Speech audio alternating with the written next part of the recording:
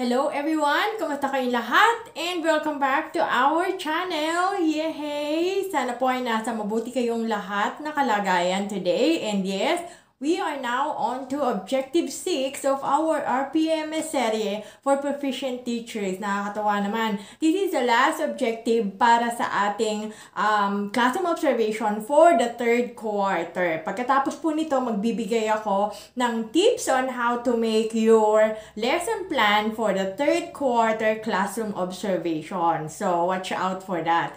Anyway, let us start our video katulad ng dati sa ating mga pa-shoutout. Mabilis lang to. Bibilisan lang natin, okay?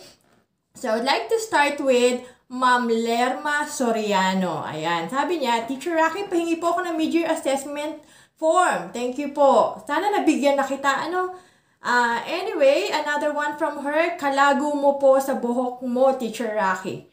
Maraming salamat po sa mga informative videos. Hindi ko masyadong alam kung ano ibig sabihin ng kalago, pero maganda pakinggan. Kaya, thank you po. Maraming salamat. Next one, pa-shoutout po mga teachers, masisipag na teachers from Makapagal Village Elementary School at magandang magandang school head, Ma'am Tere. More power po sa inyo, Teacher Racky. Ayan. Hello po sa lahat ng mga teachers, masisipag na teachers ng Makapagal Village Elementary School and sa inyong magandang school head na si Ma'am Tere. Hello po. Happy viewing to all of you. Another one from Ma'am Eufemia Dolores. Buenas tardes, Teacher Racky. See you in the next serie. Chabacano pala ang wika namin dito sa Zamboanga City. Hello po sa lahat ng mga teachers sa Zamboanga City. And we also have from Ma'am Maria Fe Gonzalez. Sana po ay may pang-empty rin, Teacher Racky. Yes, magkakaroon din po tayo ng RPMS series na pang highly proficient. At tatapusin lang natin itong pang proficient teacher, Pasensya na hindi kayang pagsabay-sabayin ni Teacher Racky, Next one, another one from her po. Hello again, Teacher Racky. Thank you po talaga. Tatapusin ko po itong serye mo. Sana po huwag manawa sa pagbabahagi ng inyong talent, time, and effort. God bless you. Thank you so much po. Hanggat kaya po natin, hindi po natin yan titigilan. Next one from Myra Manogid. Ayayay, lalong gumaganda ang Miss RPMS serye. Truly, bagay talaga sa iyo ang pakulot. Ayan na nga, alam niyo namang ako very funny Very funny walain ako Ayan, naniniwala na ako ng unti-unti. Thank you po. And we also have from Ma'am Elisa Mijares. Thank you so much, Teacher Racky. Napakalaking tulong po sa mga guro. Shout out po sa mga teacher ng Halayhayin Elementary School, Siniloan, Laguna. Ayan, kapitbahay lang namin to sa Pililya. Akala ko Halayhayin Elementary School ng Pililya from Siniloan, Laguna pala. Hello po sa lahat ng mga teachers ng Halayhayin Elementary School, Siniloan, Laguna. Hello po sa inyong lahat. We have another one from her. Hello, Teacher Racky. Thank you so much po for uploading video. Great help for teachers. Pa-shout out po sa mga teachers ng Siniloan, Laguna. Ayan, inulit. Hi, hello. Magandang araw po sa lahat ng mga teachers from Siniloan, Laguna, ang aming kapitbahay. Thank you. And we have from Blimwell. Thank you po. You're welcome. And from Ma'am Grace Irene Rebuyas. Morning, Teacher Racky. Hello, Ma'am. Kumusta ka na? From Sir Jose Brazil Vencito. Thanks po again, Teacher Racky. Laking tulong po ito sa amin. Very clear explanation. More blessings po. Thank you so much. And from Ma'am Cecilia Puertoliano, thank you. Thank you din po, Ma'am. Kamusta ka na po? And from Ma'am Bernadette Irma Cabalya, heart. Hello po, Teacher Racky. Thank you po for the free template. Close na po tayo. Very accommodating po kayo sa messenger chat. Thank you po for your patience. Don't worry about that. Handa po akong tumulong and thank you for appreciating that effort. Maraming salamat po. And yes, close na po tayo. Actually, noong una pong RPMS, close na tayo, Ma'am, di ba? Next one from Ma'am Jupina Saure. Good day, Teacher Racky. Thank you for sharing your insights, Ma'am. You're welcome po. And thank you so much for always watching our videos and following our videos. And with that, we are now ready to move on to our objective number 6 of the RPMS IPCRF for Proficient Teachers for school year 2022 to 2023. So let us continue discussing the RPMS tool for Teacher 1 to 3 or Proficient Teachers for school year 2022 to 2023. This is still according to the DepEd Memorandum 008 series of 2023. And for this video, we're going to discuss about objective number 6, use differentiated developmentally appropriate learning experiences to address learners' gender, needs, strengths, interests, and experiences. So for this objective, unlike objective number 5, this objective should reflect on our lesson plan. This should be seen on our lesson plan, how we craft different activities that would address the differences of our learners according to their gender, needs, strengths, interests, and experiences. Now, this objective is under KRA 2, Learning Environment and Diversity of Learners. Let me remind you again that for this, according to these guidelines, for school year 2022 to 2023, we are only required 2 classroom observations, and that is for the 3rd quarter and 4th quarter of this school year. Therefore, this objective number 6 falls under the classroom observable indicator number 6, which will only be observed and rated during our 3rd quarter classroom observation. And it is our last classroom observable indicators to be rated for the 3rd quarter. So our means of verification would only show 1 rating sheet, or inter-observer agreement form depends on how many observers sit on your classroom observation. So for this objective, that is a classroom observable indicator number 6, use differentiated developmentally appropriate learning experiences to address learners' gender, needs, strengths, interests, and experiences. We are always aiming to get the highest possible score on our rating sheet or the inter-observer agreement form.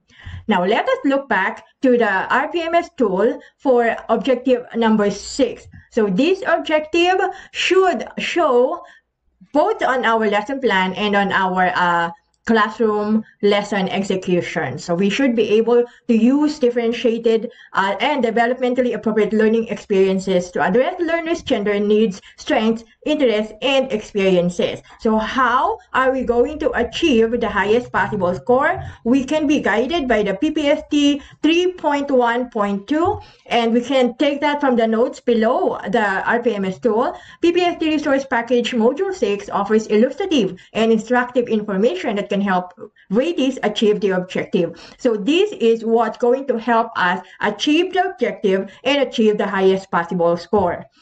So for this objective, we are going to make use of the PPST Resource Package Module 6, and this will be the content of our discussion for this video. That will be under Module 6, use differentiated developmentally appropriate learning experiences to address learners' gender, needs, strengths, interests, and experiences. And again, I would like to remind you that these PPST resource packages are downloadable from the internet. So I suggest that you download each of these modules to help us on our classroom observation or on the completion of our RPMS portfolio. So as teachers, we are expected to meet the needs and strengths of learners with different backgrounds in order to provide effective and developmentally appropriate instruction. We also need to take into account various factors to highly engage learners in daily classroom instruction. It is very important that we as a teacher would be able to motivate and engage our learners to different activities according to their differences or according to the diversity. For that, let us study the following key concepts that will help us as we discuss objective number 6. Differentiated teaching strategies. What are these? These refer to the approaches or tactical procedure used to reach a goal involving a wide variety of texts, tasks, processes, and products suited to the various learning needs of diverse range of students. In other words, these could be the activities, the different parts of our lesson execution, which involves addressing our students' different needs. Learner's gender. This refers to the social attributes and opportunities associated with being male and female and the relationships between women and men and girls and boys, as well as the relationships between women and those between men. These attributes, opportunities, and relationships are socially constructed and learned through socialization processes. That is according to Dep Ed Order number 32, series of 2017. Another one, learner's need. These are observable gaps between a learner's present knowledge or competence and the curriculum standards identified as necessary for the grade level. So our students' need are those that come between their existing knowledge and what is required of them according to the curriculum standards. Another one, we have learner's strengths. These are pre-existing knowledge or competence that helps a learner meet required standards. So the learner's strengths are what they previously acquired, what they already have. Learner's interests, on the other hand, these are learners' personal preferences, likes or dislikes, which must be considered in the teaching learning process. So, during our teaching learning process, we should always take into consideration the interests, the likes or dislikes of our learners. And last one, the learner's experiences. These refer to skill or knowledge that a learner gets from doing something. So, with that, we are now ready to take the different examples and illustration practices for this objective. One of these is Teacher Grace. Teacher Grace is a second grade edukasyon sa pagpapakatao, ESP or values education teacher. In the excerpt, daily lesson plan, she prepares a small group activity. So let us take a look at the excerpt from her lesson plan. So this is a part of her lesson plan wherein she managed to let her students do this small group activity wherein she divided the class into 3 and gave each one different task card. So group 1, iarte natin, were asked to create a role playing. Group 2, iguhit natin, were asked to draw according to their task card. And the last one, mag-rap tayo. This group were asked to create a song, chant, or poem according to their task card. So the note for this task, Teacher Grace groups the learners into 3. Group 1, iarte natin, let's act it out. Group 2, iguhit natin, let's draw it. And Group 3, mag-rap tayo, let's rap. This grouping is based on the strengths and interests of the learners. Now, let us analyze this activity that was provided by Teacher Grace on her class by answering these following questions. You try to answer this in your mind. Number 1, what kind of activities were given by Teacher Grace? What are these activities? How did she differentiate the activities? Number 2, did the activity correspond to learners' diversity? Why or why not? Was Teacher Grace able to use the differentiated teaching strategies to suit the learner's gender, needs, strengths, interests, and experiences? If yes, can you cite some? And last one, if you were to enrich the same activity, how would you ensure that learners' diversity is addressed? As shown in the excerpt, Teacher Grace provided a small group activity for her learners in edukasyon sa pagpapakatao, based on their strengths and interests. These attempts to differentiate. This differentiation can also be done in other aspects of the lesson, such as content, process, product, and learning environment. So we are not limited on one activity alone. Differentiation means tailoring instruction to meet individual needs. Whether teachers differentiate content, process, product, or the learning environment, the use of ongoing assessment and flexible grouping makes this a successful approach to instruction. At its most basic level, differentiation consists of the efforts of teachers to respond to variance among learners in the classroom. Whenever a teacher reaches out to an individual or small group to vary his or her teaching in order to create the best learning experience possible, that teacher is differentiating instruction. Now, teachers can differentiate at least 4 classroom elements based on student readiness, interest, or learning profile. The content, we can do differentiation to the content of our lesson. So what the student needs to learn or how the student will get access to the information.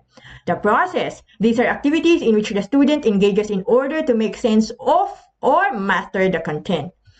The product, these are culminating projects that ask the student to rehearse, apply, and extend what he or she has learned in a unit.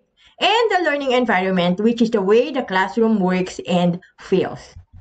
Now, these are different illustrations of practices which may guide us in crafting our own lesson plan and executing our classroom observation. Creating a diverse classroom and maintaining a positive learning climate are both a challenge and an opportunity. It is a challenge because the moment you start conceptualizing the lesson, you begin to ask yourself how to develop a sense of belongingness among your students.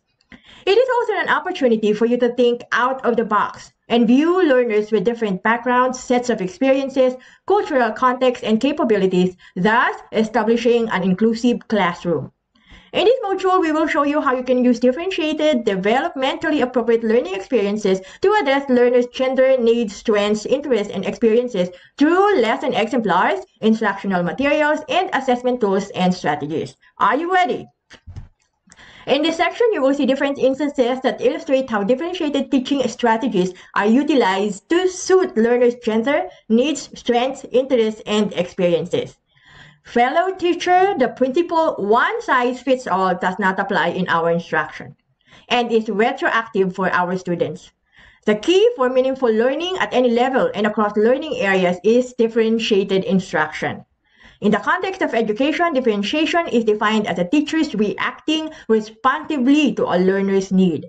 Because we have a diversity or diverse learners, we as a teacher should be able to adapt to their differences by providing them differentiated instruction. We have presented here some illustrative examples of differentiation for you to explore. Illustration of practice number 1, differentiated instruction based on learners' interests. So we can differentiate our instruction according to the interests of our learners. Here is an example. Teacher Angel is a 7th grade science teacher. The classes she handles are heterogeneous. That is, she handles diverse learners in the classroom, which is all of us or most of us are handling this kind of class. Let us try to explore the differentiated teaching strategy she used to teach learning competency, investigate properties of unsaturated or saturated solutions. So this is part or one of the activities that Teacher Angel did on this lesson. The Teacher Angel decided to unpack the learning competency by teaching the properties of unsaturated solutions first, instead of teaching both types the same day. So she used cubing strategy in her lesson by requiring the learners to look at the topic from 6 different angles. So provided it's a topic, that's the unsaturated solution, and the teacher was able to provide or distribute. Then she divided the class into groups according to their readiness to study the samples of unsaturated solution from different angles. And using the samples of unsaturated solution as the topic, she asked the students the following. So the cubing strategy is that she makes use of a cube and assign question on each face of the cube. So each member shall roll the cube and answer the question based on the cube. So one face would be assigned to one question, that is, describe it, compare it, associate it, analyze it, apply it, and then argue for or against it.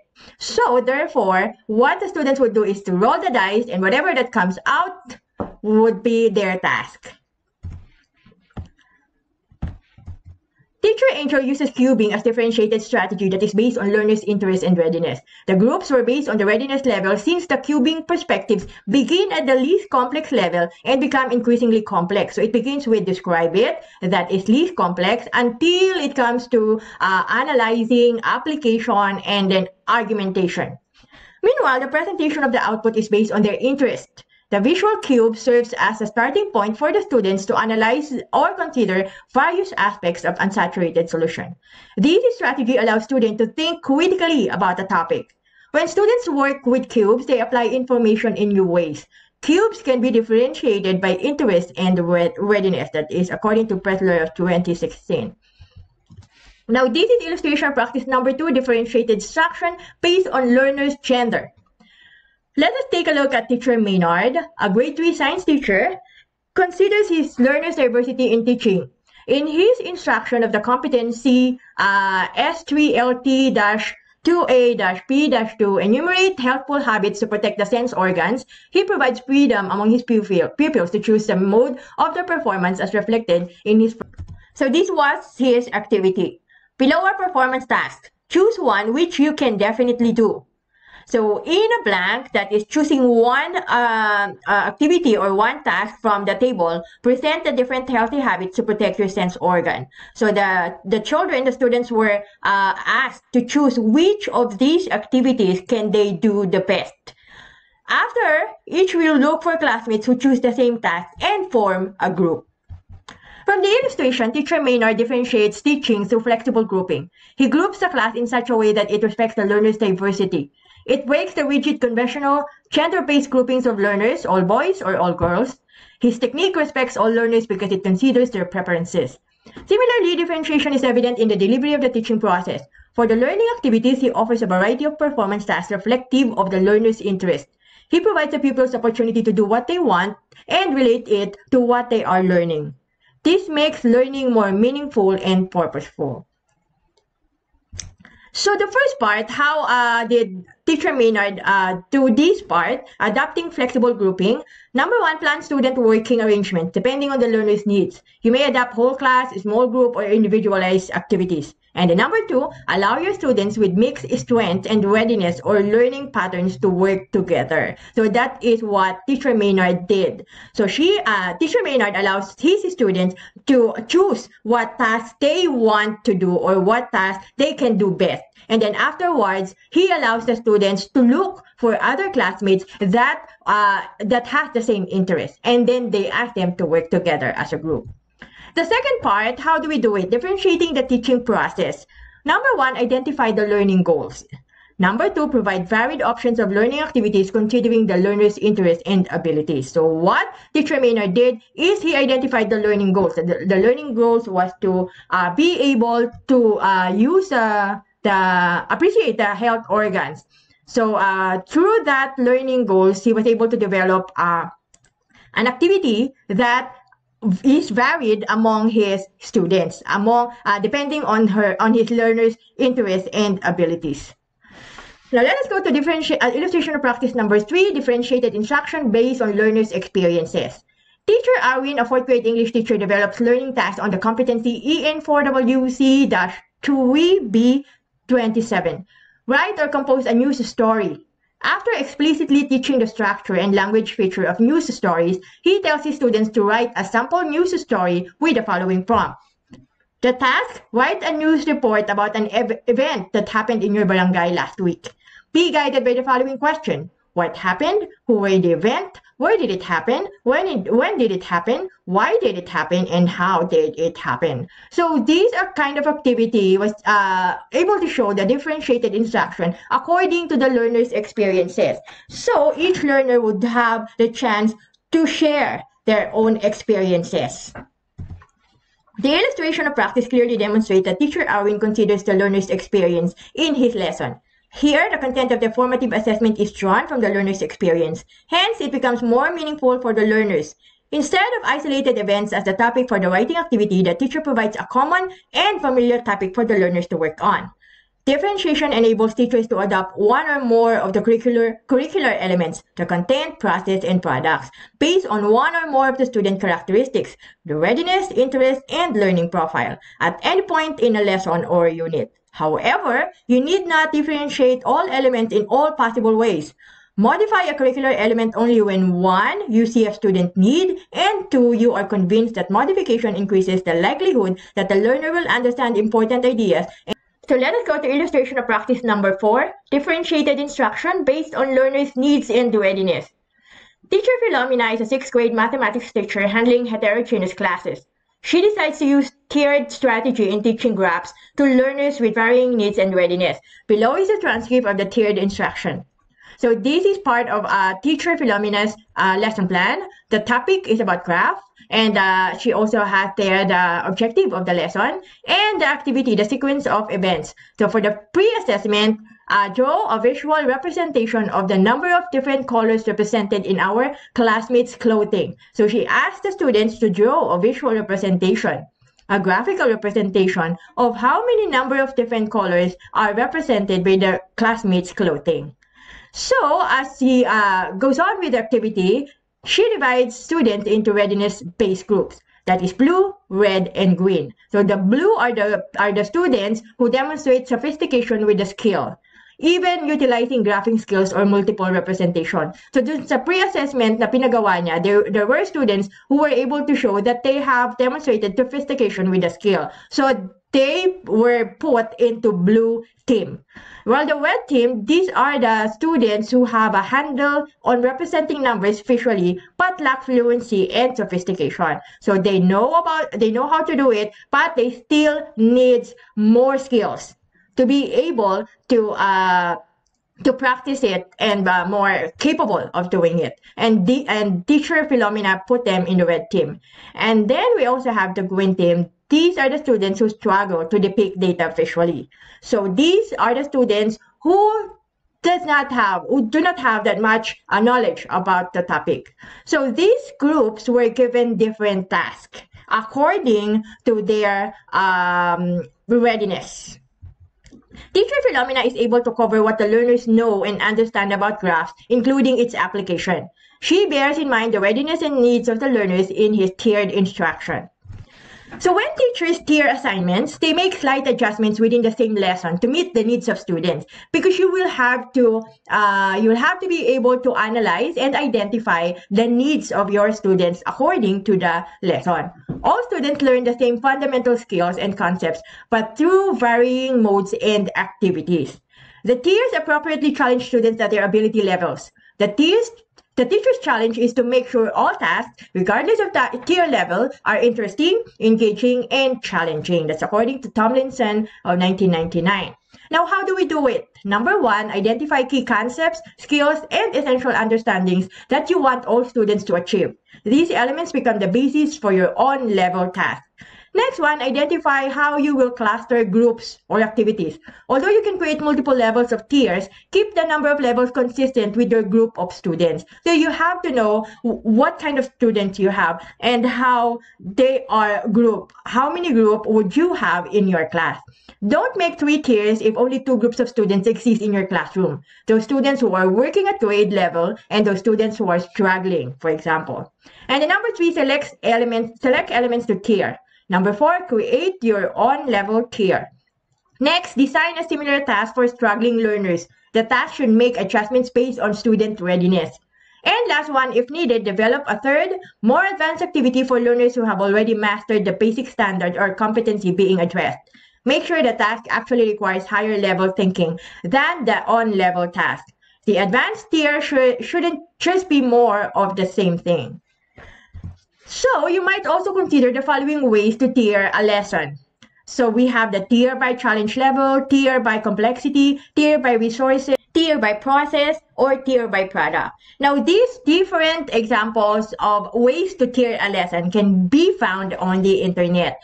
We are very lucky that we can find a lot of example activities according to these different ways to tier a lesson. Let us just be adventurous and be exploratory in finding out different examples that we can apply on our lesson.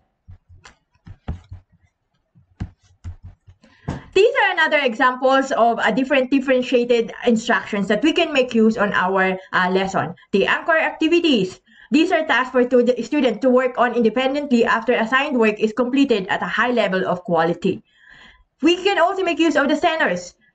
These are areas in the classroom containing collections of activities and or materials designed to reinforce or to extend certain skills. So we might want to put up centers in our classroom so that this area in our classroom, we can provide activities or other materials for reinforcement or extending certain skills or concepts to motivate students to explore more about the topic. The choice board, students select from assignments that are placed in pockets and change as necessary. So we can give them different choices to what activities they would want to do or they have interest of. Compacting, a 3-stage process where teachers assess students prior to teaching a unit or skill to determine what the student does not know, and what alternate experiences will replace those activities already mastered. Flexible grouping, temporarily grouping students by interest. So you can ask the students what interests them more and group them together according to their interests. Group investigations. Students are introduced to topics related to something being studied in class and grouped by interest. Jigsaw. A cooperative strategy where students work with peers who study one fact of a topic and then return to a home-based group for sharing what they have learned. So you ask the students, you group your students and ask them to study about one topic, and then they group again into one to discuss the topic that they have studied to share it to other group. Learning contracts, a negotiated agreement between teacher and student which gives students freedom in acquiring knowledge and skills, provides for student choice, delineates working conditions, and establishes what information will be learned and how it will be shared. So the learning contract is an agreement. You agree, both the teachers and students agree that these are the tasks that they should be doing, and this is the outcome that they're expected to do, and let the students decide on how they're going to do it according to their knowledge and skills. Stations, different spots in the classroom where students work with various tasks simultaneously which are linked by a set of concepts and skills. Socratic seminar, a discussion format where students share with each other their thoughts on a particular piece from literature, history, current events, issues, or hypothetical situation. The tic-tac-toe, a menu or options arranged in a 3x3 block grid. The tiered assignments, changing the depth or complexity of a lesson to create multiple levels of tasks and assigning students to a level according to their readiness. And then the web quest, a teacher-designed internet lesson developed with specific learning goals in mind, some specified and relevant internet links, and guidelines that support students in the research or inquiry process. So having seen how indicator 3.1.2 can be achieved, you are now ready to develop lesson plans, instructional materials, and assessment tools applicable to your teaching context. Now, these are the different key concepts that we might take into consideration in applying different activities in our lesson. So the gender, how do we address the gender? The teacher initiates learning experiences that are equitable for all learners regardless of their gender. So the teacher does not show preference for any group over the other. For example, the teacher does not say that female learners are working better than male learners. What about the needs? This is where the teacher integrates into the lessons activities that promote the emotional well-being of the learner. We should take into consideration the emotional well-being of our learners in creating or crafting different activities in our lesson. So, another one is the strength. The teacher provides activities that help learners celebrate their strengths. So the teacher can use prompts such as, I was proud of myself when or the things I am good at are. And then the interests, the teacher provides varied opportunities for learners to express and pursue their individual interests. He or she offers choices on how learners can accomplish tasks according to their interests. For example, in a music class, a teacher can assign learners to interpret a song by creating a relevant artwork, presenting an interpretative dance, or composing different lyric or reporting on the background of the song. So that is addressing to what interests our students. With that, we are now able to produce a very competitive rating sheet, I suppose. So for this objective, classroom observable indicator number 6, I hope and I'm sure that we will be getting the highest possible score, that is level 7. And don't forget to ask our observer to put on the note whether or not we meet the objective within the allotted time, because that would go to our score for efficiency. With that, this is going to be our IPCRF rating computation. So we're only required to provide COT rating sheet 1, that is the classroom observation for the 3rd quarter. So if we get 7 rating, that is equivalent to 5 points for the quality. And if we were able to meet the objective on within the allotted time, that gives us 5 points for efficiency. So with that, we are now ready to transfer this to our RPMS portfolio. So our RPMS portfolio has now the objective 1 completed, objective 2 it's already complete. We also have objective 3 completed, 4, 5, and now we have the objective number 6. So ito na yung ating objective number 6, MOV with the annotation. Now, we are going to transfer our score to our IPCRF parts 1 to 4, and we are on to objective number 6. We put in our score for COT from the COT rating sheet for the 3rd quarter classroom observation, and that is 7 points. That will give us equivalent of 5 points in the RPMS scale and 5 points under the quality. For the efficiency, let's type in 5. Because we were able to meet the objective within the allotted time. That gives us the average of 5 and the score of 0.350, which would automatically reflect on our encoding sheet. IPCRF Part 1. Ayan na, meron tayong score sa ating IPCRF Part 1.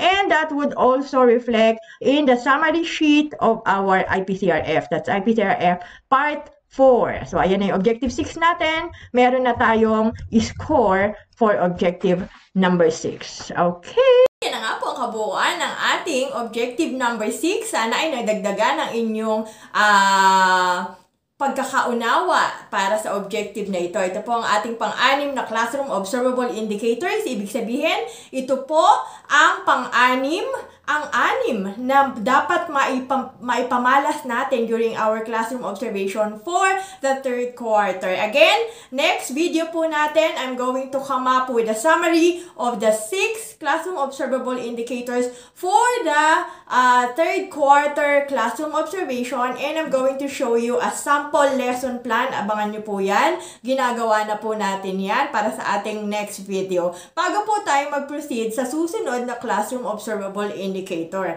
And again, our free template is still available for you kung gusto nyo po mag-request ng ating RPMS portfolio, both for proficient and highly proficient teachers.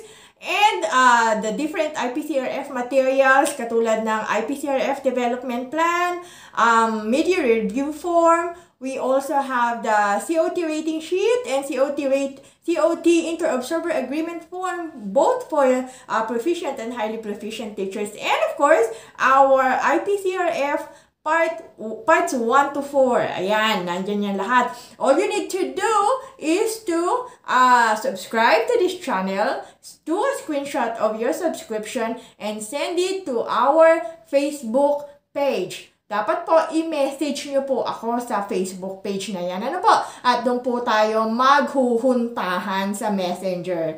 Thank you so much po, and I'll see you again in our next video. God bless everyone. Keep safe and happy.